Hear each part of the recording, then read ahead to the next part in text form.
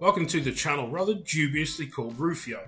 I'm the best Yu-Gi-Oh tuber in my street, a very average player who uses this platform to trick you into thinking I'm good at and capable of playing Yu-Gi-Oh on any kind of level at all. Before we get started, why don't you hit subscribe for me, even if it's not because you secretly enjoy bad content, but because you pity me.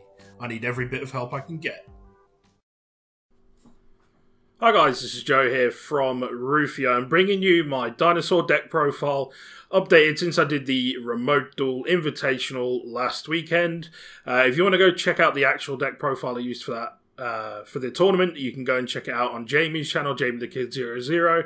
I'll put a link in the description, but we've updated it since then. The idea here isn't to give you necessarily the complete article of my True King Dino deck, but just to give you some ideas about what I've been running and how I've been doing the deck and how I feel it's been so far and things that I might consider changing, maybe just to give you some ideas of how to play the deck for yourself. So we're going to start off with the monsters. So we are still running the 3 True Kings at the moment. We're running 2 copies of Animadorned and 1 copy of Litho. The problem with this is that I don't really like to run too many copies of these. Ideally, I would cut one of these if I could. The problem is they do just make your hands that much better.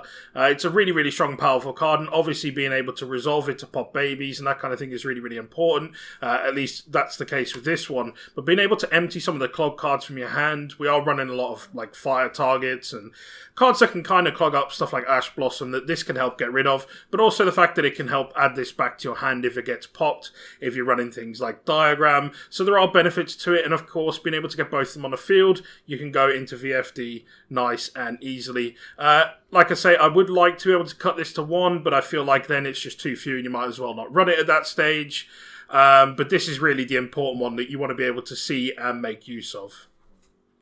Next up, we're running 2 copies of Ultimate Conductor Tyranno. This still has the same issue of being a little bit of a brick if you see it too early, and that's why we only run the 2 copies. We ideally want to be searching this or fetching it out of the deck, really, rather than actually hard drawing into it. It becomes a bit of a problem at that stage, and also the fact that we're running a lot less dinos than we would normally means that sometimes it can be a bit bricky in hand. 2 seems to be perfect for me. I don't think 1 is enough because people can normally get rid of the 1, but they really, really struggle if you can see 2 copies of this. Of course, it's a really good pill target, and we are running pill in this build, which we'll go on to shortly. And I think that 2 works really, really nice. Don't be tempted to go into 3. I think, honestly, you'll just find yourself bricking on them more often than not. And as powerful as it is, it's not big enough a deal that you want to be able to see them in your hand in your opening turn. We're running a single copy of Coatlas. So this is one of those cards that had obviously fallen out of favour in recent formats, but I think where the necessity for running pillars come in, and the fact that this is starting to play going first a lot more now, which is generally how we're going to run this particular build, having a single copy of this available to you is really, really important. Just gives you a nice negate to get on board turn 1, gives you another way to get to pill, and gives you some other ways to play.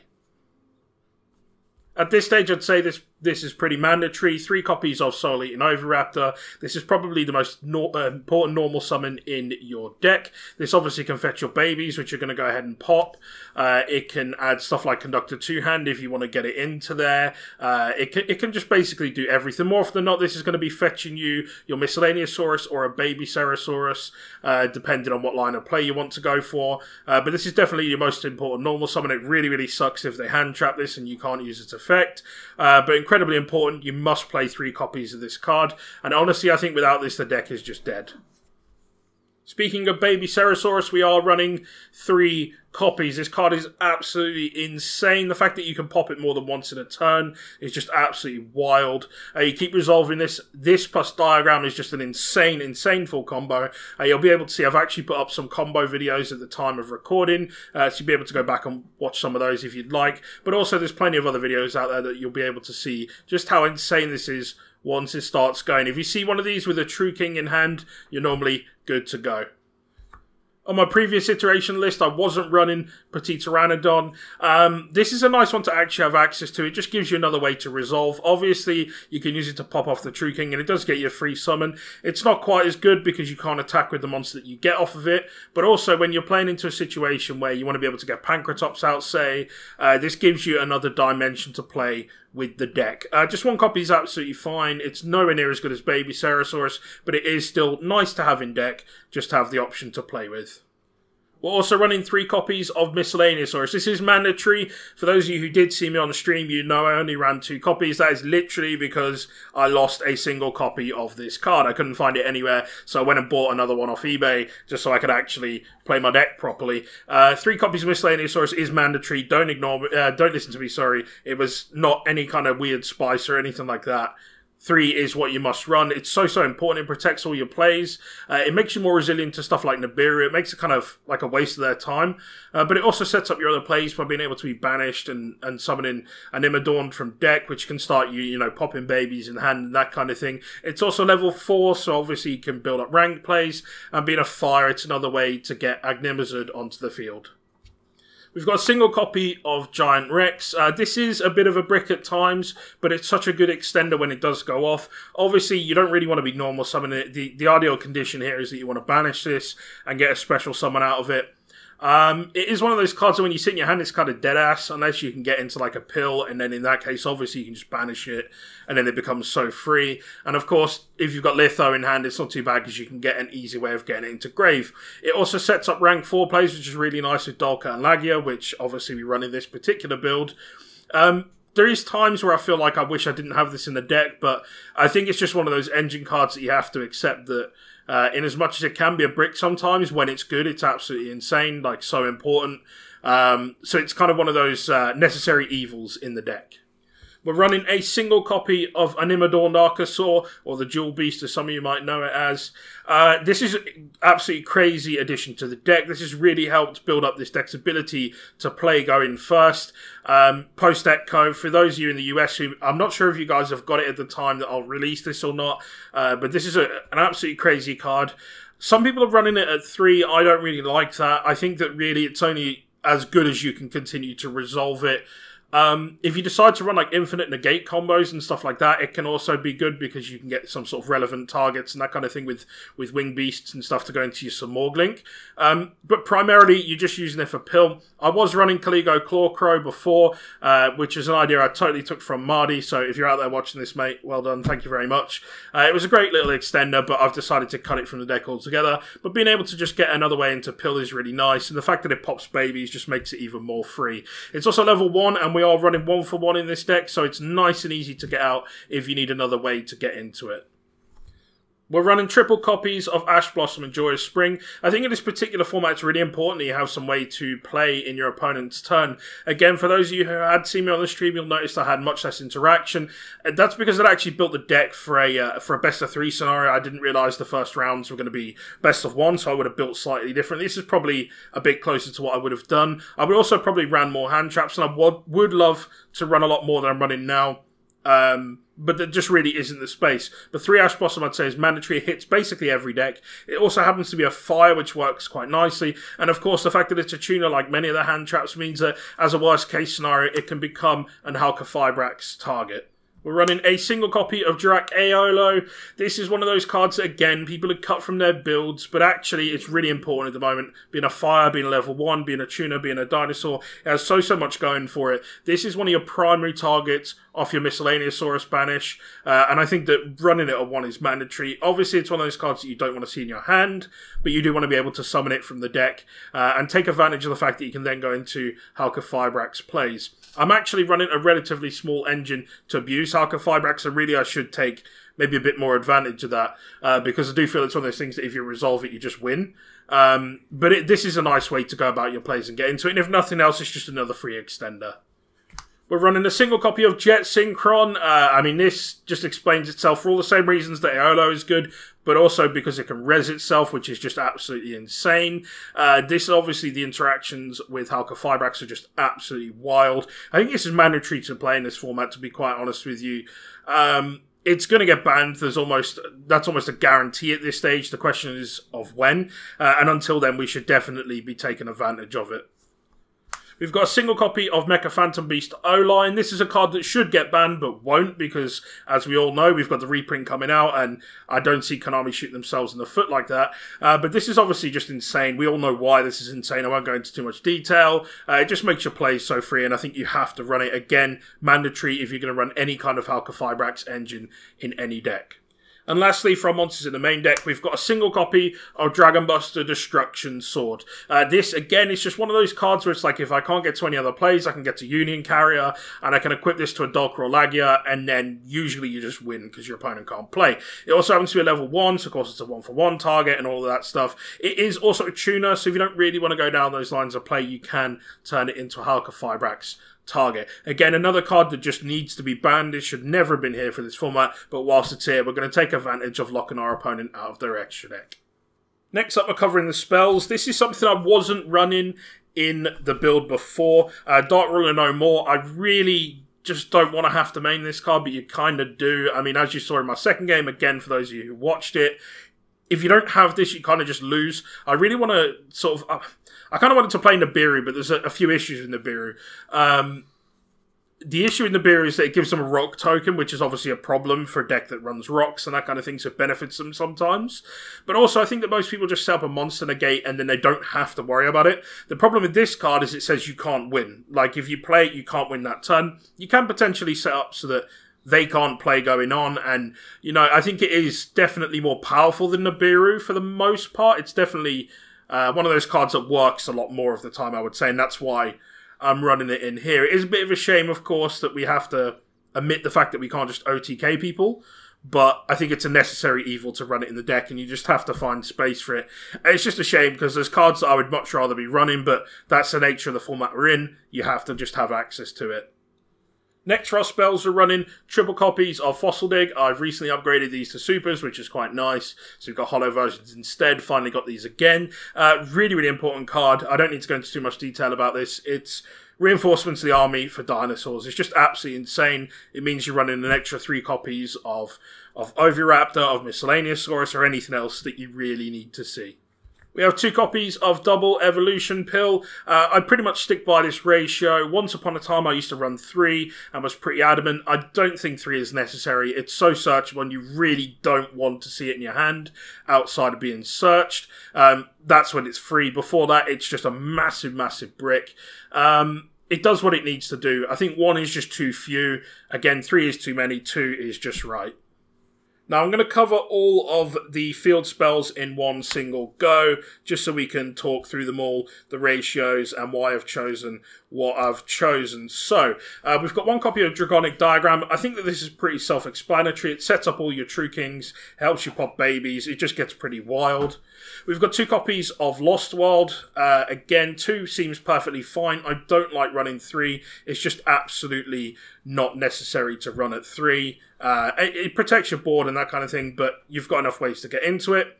We've got a single copy of Terraforming because it can access any of these, so it's like having an extra copy anyway, and Set Rotation for the same reason. We're only allowed 1 copy of Diagram being limited, so these 2 give you another way to get to it. I have 1 copy of 1-for-1. There are so many level 1s in this deck, it's unreal. It's so incredibly free. Being able to just send a monster from hand to grave to special summon a level 1 from deck is just busted. That's why this card is limited to 1. There are so many good targets in the deck. Filling up your grave is free. And yeah, it's just insane. A really, really good card. There's a lot of people that don't play this. I really don't understand why they wouldn't. So, I mean, if you guys can think of a reason why you wouldn't play this, please let me know. But I don't see any reason not to. And then our final card is just a blank space in the deck. Upstart Goblin, because mathematically running 39 cards in your deck is better than running 40. I've had people ask me to try and justify this. There's no justification needed. It's simple maths. If you're running 39 cards, you're more likely to see the cards that you need to see. And that's basically what this does in this deck. And that's it for the main deck. We're going to move on to the extra deck. So this is still very much a work in progress. And this is also just down to sort of flavour and taste of what you like.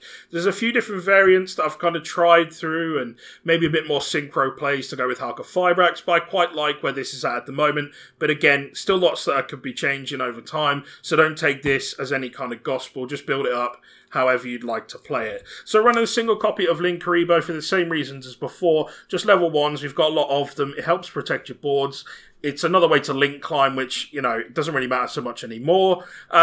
It can just, if nothing else, it can just help set up Pill. If you've just got a dead ass, like, 1-of in hand that you can just get into the grave, this just gives you another material to go into. We're running a single copy of IP Masquerade, definitely don't just make this and pass turn. It does absolutely fuck all on its own, but when you're smart and you're not like me, you set up a board with something else to play with. It gives you a way to play during your opponent's turn, it helps protect your board, it helps give you an interrupt. Just a really, really important card. I think this is, again, one of those mandatory cards to have in your extra deck in the modern game. We have a single copy of Union Carrier. Again, just equipping Dragon Buster is just insane. It's so free. This is incredibly easy to make. Yeah, I don't see why you wouldn't run it whilst you've got the option to. Again, it's one of those cards that could potentially get hit down the line.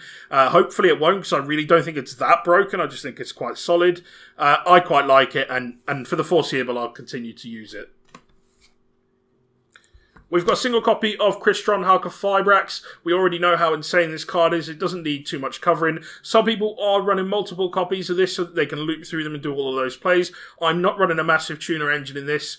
Well, sorry, rather a massive synchro engine in this. I'm running plenty of tuners. This is free enough on its own that it actually still generates you kind of some advantage and builds up your plays going forward. It is so much better when you've got Link Cross, and I am still waiting for mine, which is part of the reason I'm not doing those plays. So that is something you should potentially include if you have access to them at the moment. But for now, just one copy is absolutely fine. It does still help advance your plays, even just on its own like that. We have the utility cards, one Nightmare Phoenix, one Nightmare Unicorn. Again, I think that if you've got the space, these are mandatory to have in. Pop in spells, any kind of back row, in fact, is important. And being able to spin cards with, you know, removal that doesn't destroy is, again, very important. And, of course, being able to draw cards is always important, too. They're also generic, so what else could you ask for? We have 2 Link 4s in the deck as well. We've got one copy of Appaloosa, Blow of the Goddess, and one Borrelsword Dragon. This doesn't, in fact, neither of these come up too much, but being able to have the option to go into them is really, really nice.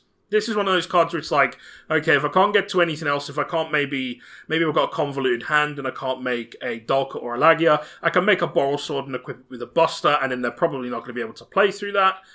And also Appaloosa allows you to just be able to break up your opponent's board. Again, if you can just make 4 links on the field, sometimes this will auto-win you games against certain decks.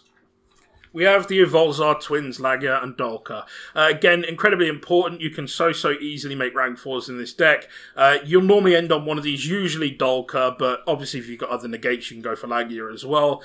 Just being able to end on either of these, especially if you can equip Buster, is just absolutely insane. But as a very basic, this is the kind of play that you want to end on, is ideally at least one of these. Really, really broken, still really, really strong. Both, you know, take Dinosaurs to make both fires, so of course you can set them off the True King Animadorned and all that kind of stuff. Just really, really important cards, I think, to have available in the deck. If you want to create space, this is probably the one you can cut. I think Dalka's crazy important in the modern format.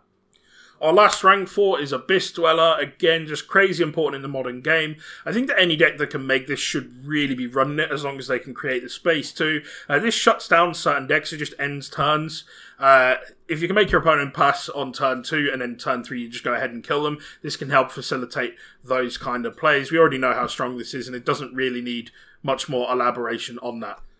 Our last XC monster, True King of all Calamities. This card does not belong in the game, but again, as long as it's available to us, we will continue to make use of it. Just being able to stop your opponent basically playing for the entire turn is wild. It's a massive body, it's easy to make, it's pretty self-explanatory. We've got a single copy of Coral Dragon. It's questionable whether we actually need this in the deck or not. It's just one of those cards that I'm kind of running as a bit of a placeholder. I think once I go into the lineup of more synchro targets, I'll probably stop running this. You can make it off Needle Fiber during their turn, so it does have that advantage of being able to just discard a card and then just pop one. Being able to draw a card as well is just quite nice. It just gives you a few more options. Again, it's not ideal, so probably could be replaced with something a little bit better. That's, of course, according to your taste, is just what I have available to me at the moment. And then our final 2 synchros, the 2 big boys that can overlay into VFD, both absolutely insane. Trish just looping your opponent's hand and stuff turn 1 is wild. If you go second, it breaks up their board, their graveyard, everything as well. This just allows you to draw cards. It's just, both of them are really, really strong contenders for different reasons. I think under different scenarios, different things are good. Both really, really fantastic. And there are some combos out there in which you can make both, and overlay into VFD, in which case you just win the game anyway. And again, you can find those combos on my channel and elsewhere as well. So that is it for the extra deck. We're going to move on to the side deck now as well. This is going to be pretty short and sweet. There's nothing too crazy going on here. Again, we're not playing in any actual physical tournaments. Obviously, remote duels are an option for those of you who want to do that. Most people are playing online. Again, it's just kind of ideas at the moment, just something that I'm choosing to play with for now. It's not perfect, something you should probably work on for yourself. Just a generic token. My man Reese there, not very important in this part. We've got a single copy of Pancratops. Apologies about the snoring sound in the background. It's my idiot pug doing his thing. Pancratops in the back. He threw me off completely. Dinosaurs of Pancratops is great. Even if you go first, you can go into this off Pteranodon, so it's an option. Of course, it can be popped off True Kings and that kind of stuff. It's a free body. We already know how strong this card is. The fact that it's been played in every deck in the side deck when it was at 3 tells you exactly how strong it is. In Dinos, again, I think it's just mandatory to have at least in your sideboard. We have triple copies of DD Crow. I think this is one of the sleepers of the format. There's so many important grave-based decks that DD Crow might be able to do a job. Again, there's not really been a lot of options for me to test this in full. Most of the matches you're playing and stuff are kind of single rounds and not best of 3s, so you don't always get to do the siding in. But in theory, these seem quite nice to me. We had 2 copies of Call by the Grave. These were main deck before. I decided to drop them to the side because I needed to find some space for Dark Ruler No More, amongst other things. Again, it's just in theory, it seems quite nice. Decks that are hand trap heavy, this helps protect you. Decks like Eldritch suffer to this. Adamantipator can suffer to this. And for the same reasons that DD Crow is quite strong as well. We have triple copies of Cosmic Cyclone. One of the big issues in the format at the moment is Eldritch. Of course, the fact that the spells and traps do so much in the grave as well as on the field is just insane. So being able to just get rid of them out of play altogether is really important. If you're playing kind of off-the-cuff matches you're not expecting, like Salamangreat, this can obviously get rid of the field spell, amongst other things. Just leaves you in a really strong position. And I don't think at the moment just popping back row is really important. Any of the decks that are back row heavy benefit from the being in grave as well. So just being able to get rid of them banished completely is probably the best way to play it.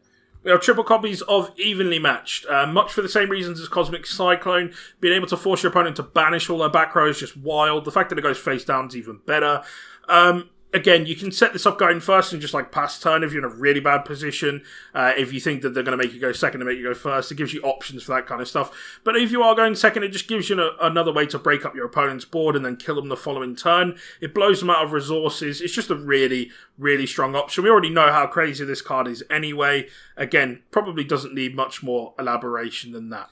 And our last 3 cards, this is a bit of something that I'm trying out. Something that I tried before and decided to cut from the deck, but I'm trying it again. Is Survival's End. We've all seen how many tokens are doing the rounds at the moment. This is insanely free, and also the fact that it has a grave effect gives you an added benefit. I was actually half tempted to run Trap Trick in here, but couldn't really justify the space at the moment. But again, maybe once we go back to physical tournaments, I'll do just that. But being able to set this and go into your opponent's turn, knowing that even if they clear up your monsters, they can set up as many tokens as they like, you're going to massively punish them for doing so. This, again, it's not perfect, just something you may want to consider trying in your builds.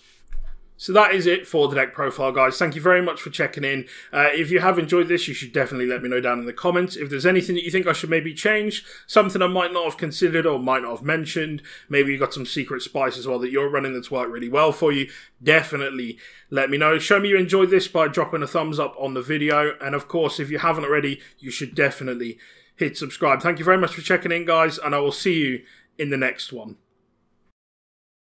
Thank you for watching. Hopefully you've enjoyed the garbage content I put together for you enough to hit subscribe and maybe even drop a thumbs up and a comment. Before you go, be sure to check out the links in the description to help support the people who are making this channel a possibility. Thanks again for checking in, and I'll see you in the next one.